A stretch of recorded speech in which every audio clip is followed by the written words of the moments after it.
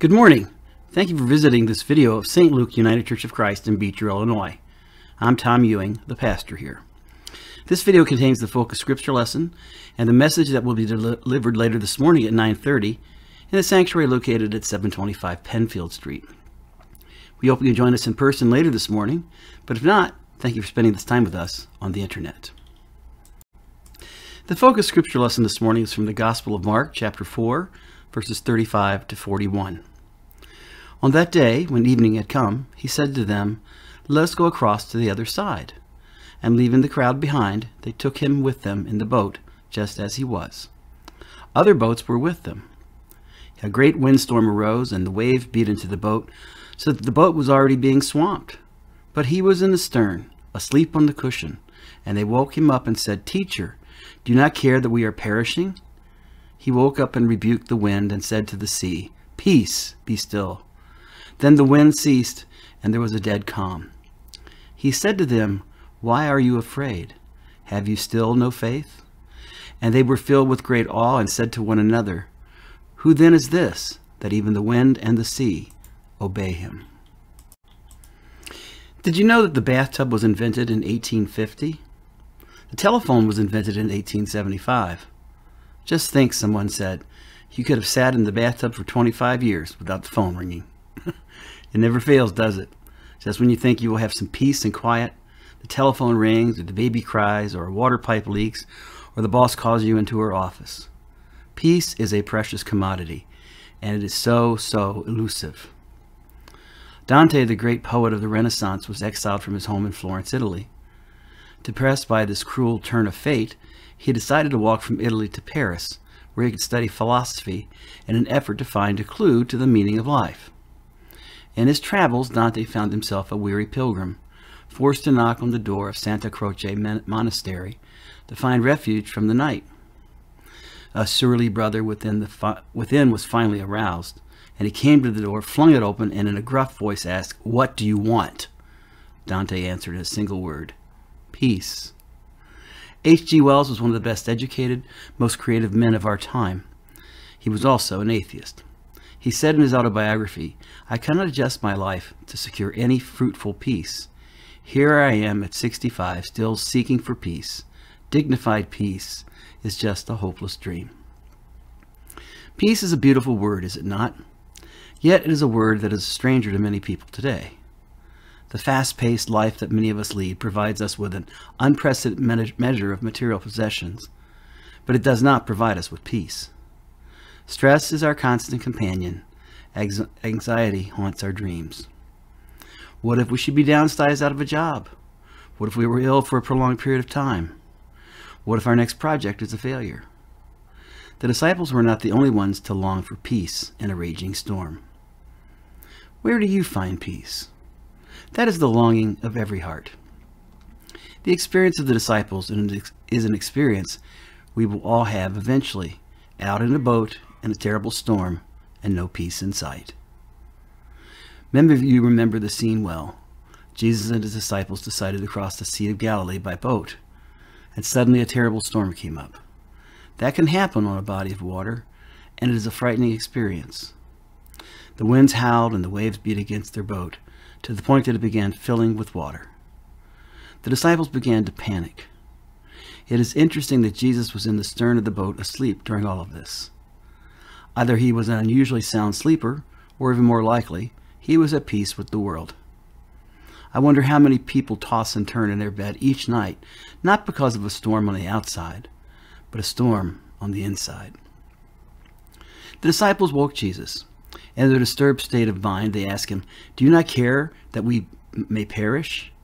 And Mark tells us simply that Jesus rebuked the wind and said to the sea, "Peace, be still." And the wind ceased, and there was a great calm. Then Jesus said to them, "Why are you afraid? Have you no faith?" And Mark tells us the disciples were filled with awe and said to one another, "Who then is this, that even wind and sea obey him?" There are three elements of this word picture that Mark has painted for us that we need to ponder this morning. The first is the fury of the storm. Storms are a part of life. Some days are pleasant and non-challenging, but as we noted, the weather can change rapidly. Soon thunder is crashing around us, and our tiny craft is tossed on the wave of life's vicissitudes. Of course, storm is a relative term. Each of us must give our own definition to the nature of a storm. Mary Ellen Clark's storm was a strange physical problem that threatened her life's goal. If you're a fan of the Olympics, you probably remember Mary Ellen's name. She was one of the U.S. swimming team's premier divers who won Olympic bronze medals in diving at the 1992 and 1996 Summer Olympics. She began diving as a kid. Natural talent and tenacious hard work moved her into the ranks of the country's best competitive divers. That makes it almost unbelievable to think that she suffers from a dizzying condition called vertigo. Mary Ellen experienced her first attack of vertigo after a dive in a college meet in Australia in 1988. After plunging into the water, she suddenly lost all sense of balance and direction. She couldn't figure out which way was up. At the time, she had no idea what was wrong. As she would later write, if you ask a scriptwriter to concoct the worst condition to afflict a competitive diver, a really imaginative scenarist might come up with vertigo. Because her vertigo episodes were so rare, Mary Ellen didn't visit a doctor to find out what was wrong.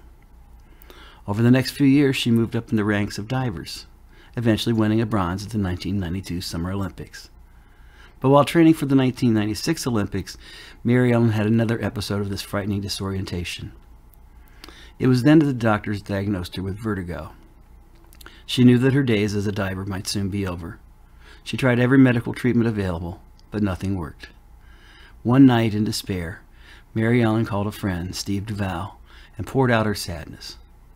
Steve simply asked her, "Mary Ellen, what's the worst possible scenario you can imagine?" And Mary Ellen answered that I'll never dive again. And then Steve asked, "Can you accept that?"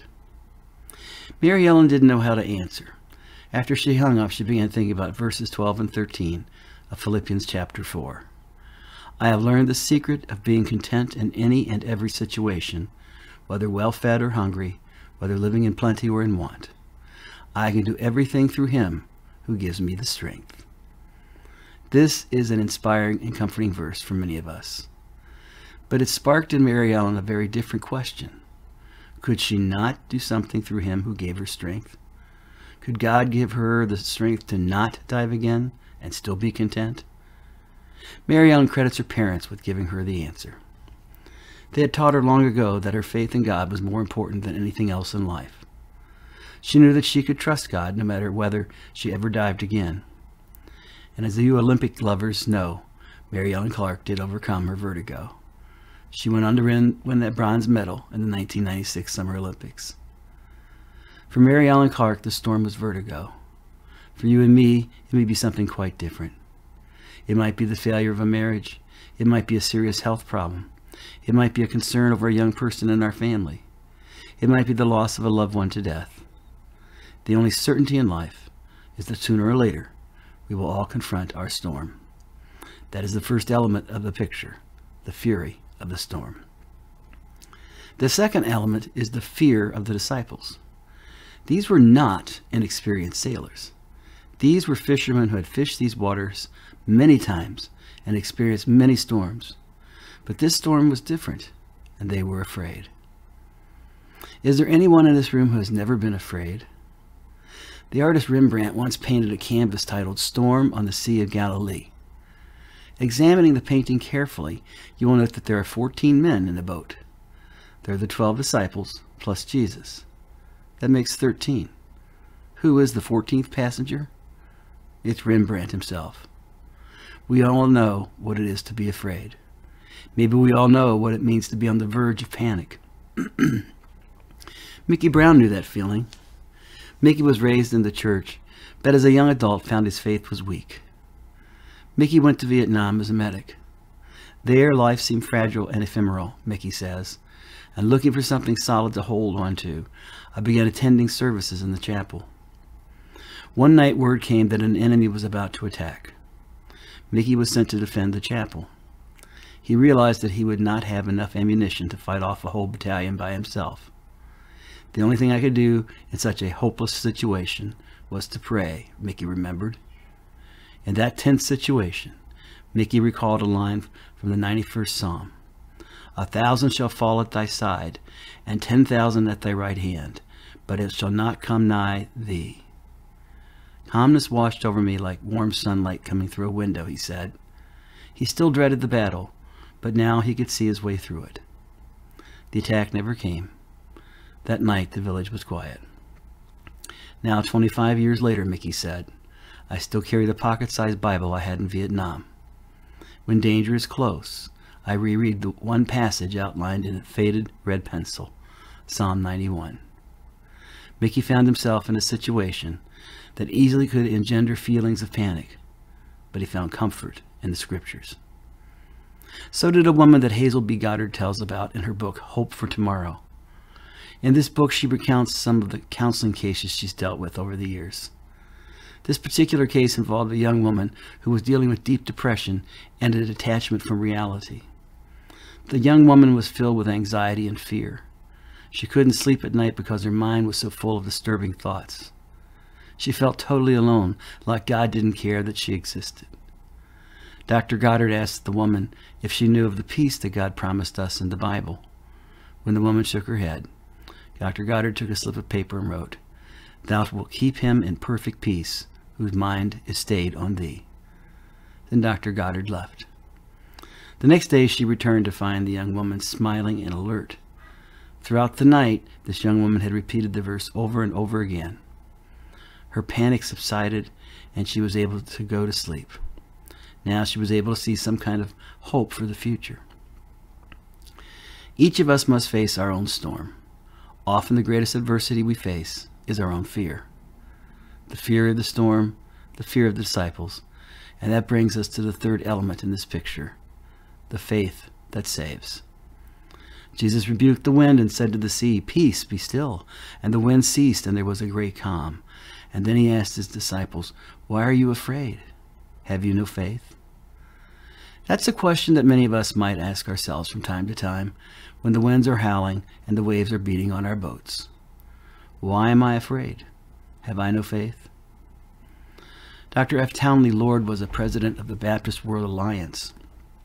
Speaking to the Alliance on one occasion, Lord told about some of his experiences in the Second World War. He said he'd been a warden during the war with the responsibility to see that a nearby bomb shelter was open when it was needed. Lord said they had a piano down in the shelter and a good pianist to play it. One night when they were in the bomb shelter, Lord noticed 2 young American soldiers and their dates among those seeking shelter.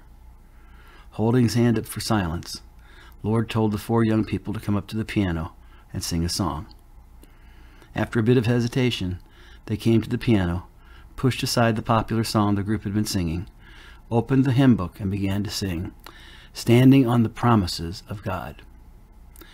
Dr. Lord said that after that quartet had sung, he led the group in prayer. Lord told the Alliance, I have never been in a church service where the presence of the Holy Spirit was more evident. In the midst of war, with bombs falling all around them, 4 young people sang about the peace of God that passes all understanding. You and I have sung many songs with the same message, and yet sometimes it's hard to hold on when your whole world is shaking. Still, this is the message we need to hear. There is one who quiets the winds and stills the waves. There is one who speaks to our hearts, and if we listen, will calm our fearful spirits as well. The fury of the storm, the fear of disciples, but also the faith that saves. Linda Sledge recalls a day from her childhood that she will never forget. She was playing in the sand of a Hawaiian beach near where she lived, building towers with her red shovel and bucket. She had wandered away from her parents. Suddenly a great wave knocked her off her feet into the ocean. She managed to get up on her feet, but the sand was flowing out from under her feet. Then another wave struck, and she had no footing. She cried out for her parents. All she could see was the vast ocean ahead. She thought she was doomed. Just then, 2 strong arms reached out from behind and pulled her to safety. Don't be afraid, her father said. I've been watching you all the time. Those are Christ's words to us. He is not sleeping. He is watching over us. Why are we afraid? Have we no faith?